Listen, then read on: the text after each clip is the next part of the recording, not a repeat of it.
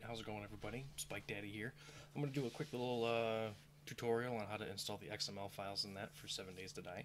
So, first things first, make sure you download the 7 Days to Die, the most recent one. I'll have it linked in the description below. So what we're going to do first is let's go ahead and let's extract them. I use 7-zip to extract them, so I'm going to extract it here. And that should put one right here. It'll be 7 Days to Die XML. We'll open that up and we're going to minimize that for now. We're going to go into, right click on your file explorer or go into your file explorer, and you want to locate the 7 Days to Die file location in Steam. Now normally that would be in your C drive. You'd go into program files 86, you would go down to Steam, you would go into Steam apps, go into common, and then your 7 Days to Die folder would be right here. However, for me, it's not. I have it stored at a different hard drive. So I'm going to go ahead and go into here, Steam Library, Apps, Common. So this would be the same essential area that you need to be in. You go into 7 Days to Die, go into Data, Config, and here's your XML files. Now what you're going to want to do is you're going to want to Control A. It'll select all of them. You're going to want to right click, copy, click on your desktop, right click on your desktop, go to folder, new folder. We'll call these old 7 Days to Die XMLs. Open it up, paste all of those in there. Once that's done, you can close that out. With this window open, so let's move this over. We're going to go back to the 7 Days to Die XML folder that you unzipped earlier. You're going to select all, Control C for copy, or you can just right click and copy them. And then you're going to go in here and right click with the destination. It'll say the destination has 37 files with the same names. What you want to do is replace the files in the destination. Once you're done, we'll go ahead and we'll close all this out. Let's go ahead and open up 7 Days to Die. When 7 Days to Die opens up, you can tell if you did it correctly once you go into a game. So since you did it to your directory locally, it'll affect your single players. It shouldn't affect any servers that you connect to, because the servers should have their own XML files that are in there.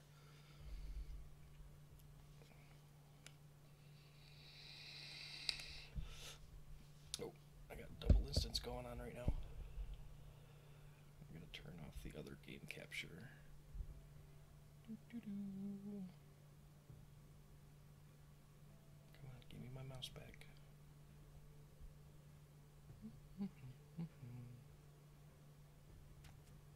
There we go. Go ahead and turn off the game capture. Go back into 7 Days to Die. So if we go in and we do, say we do a new game, let's just do a single player.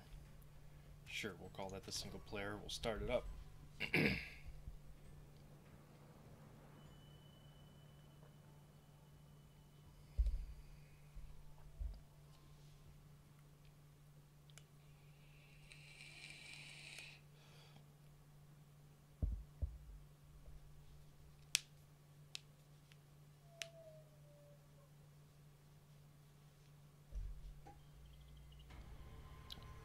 Alright, once you get into game here, you should see the UI is different.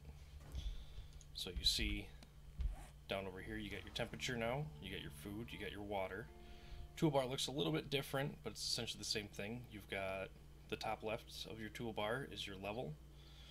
The bottom left is the amount of deaths that you've had. Let's see if we can get to it. There we go. The top right is the amount of zombie kills. The bottom right is the amount of player kills. And you'll notice there's a small little gray bar that goes above the toolbar. That's your experience. Also, I really don't know if I can show it here. Okay, so I can kind of show it here with just this open. You'll notice up here by your compass, you'll have the day, the time. You'll have what the temperature is outside, and then you'll have your elevation from sea level. Sea level, of course, being at 0 meters or 0 m. This right here, we are 1 block above it. So if we were to actually go this way, you can see whenever we go up, we're going up in elevation. And that kind of just gives a rough breakdown of that. I'll go over some of the other things in that the XML files also has as well. So you'll notice that first things first, stack sizes are increased. Stone, clay, wood, all of those normally default to 6,000 for a stack. I've got them increased to 12,000. Raw iron, the red raw iron, normally would stack to only 1,200. It now stacks up to 5,000. I don't know why I picked 5,000 instead of 6,000. I should have just done 6,000. It made it a lot easier. Let's see here. What else? Gunpowder also stacks to 12,000. Let's see here.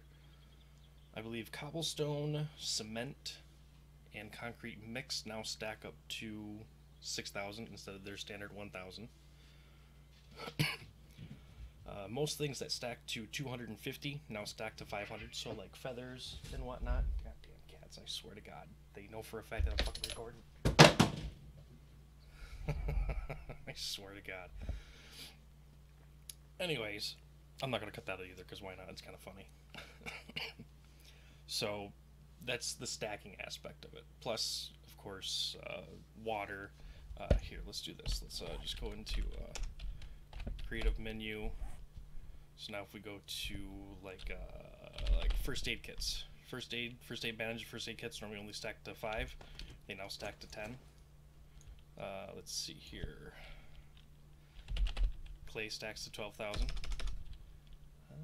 Let's see here, what else? Oh yeah, shotgun slugs now stack to 250 instead of 128. Why that was at 128 instead of 250 vanilla wise, I do not know. Shotgun shell stacked to 500. I'm pretty sure everything else stacks to 500, and I think that's default actually. I know, actually no, shotgun shells would only stack to 250, but everything else would stack to 500, so I left those alone. Let's see here. Other cool things about the XML file is the ability to craft your own gun parts. So, for example, let's do this real quick here. Let's grab a workbench.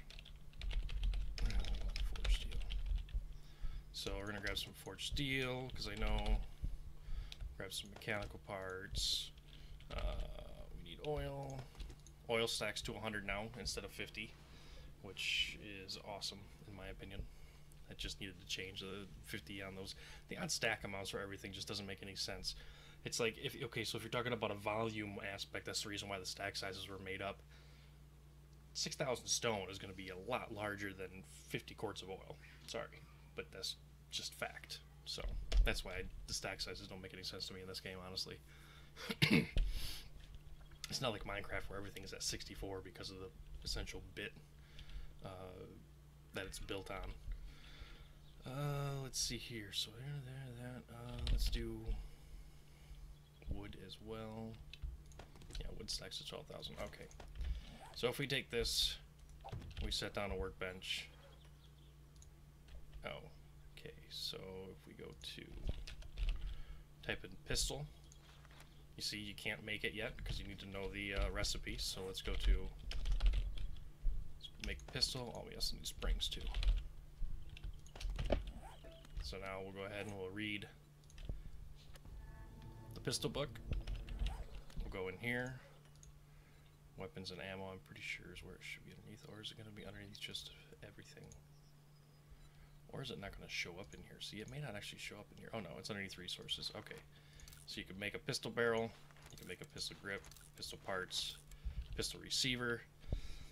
It's going to take a long time for that to happen. But when it does, it's going to take into effect your skills, your toolsmithing, your gunsmithing. So gunsmithing is what it's going to be at. Crafting quality is only going to be at 50. Actually, no, it's going to be at 25. So these are only going to come out at about 25. So I'll be right back once it's all done crafting up to show you the kind of the final product.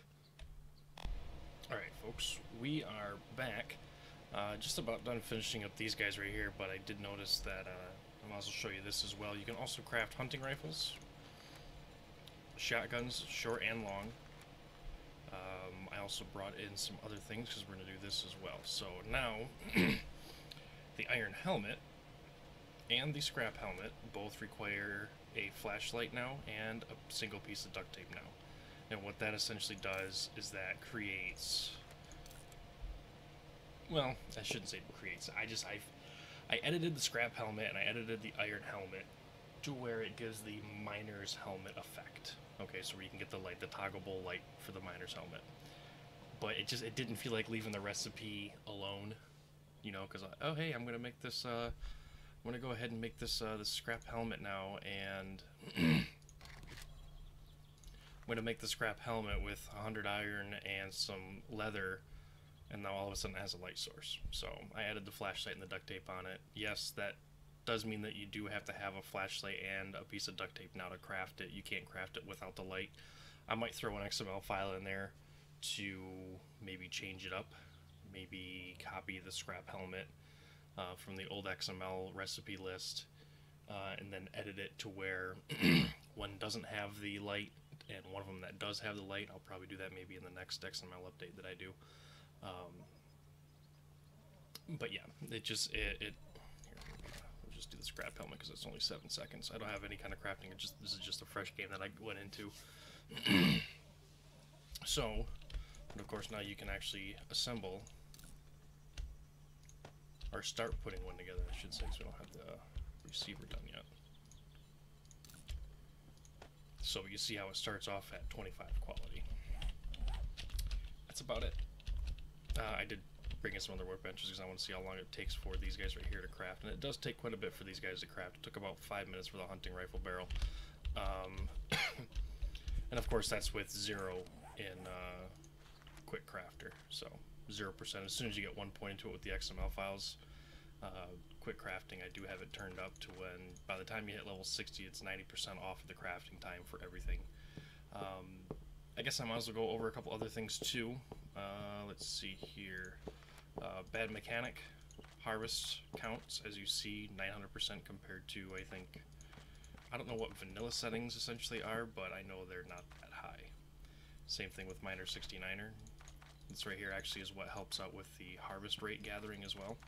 So not only did I edit the blocks to where the blocks give you more resources per hit basically, but also I increased the Miner 69er and the Bad Mechanic to give more of a harvest count per level that you put into it. So hopefully this right here is enough information for you guys. If you have any questions, please leave some comments below. Like I said, I'll have the 7 Days to Die XML in the for download in the description below as well. And hopefully you guys have a wonderful time. See ya.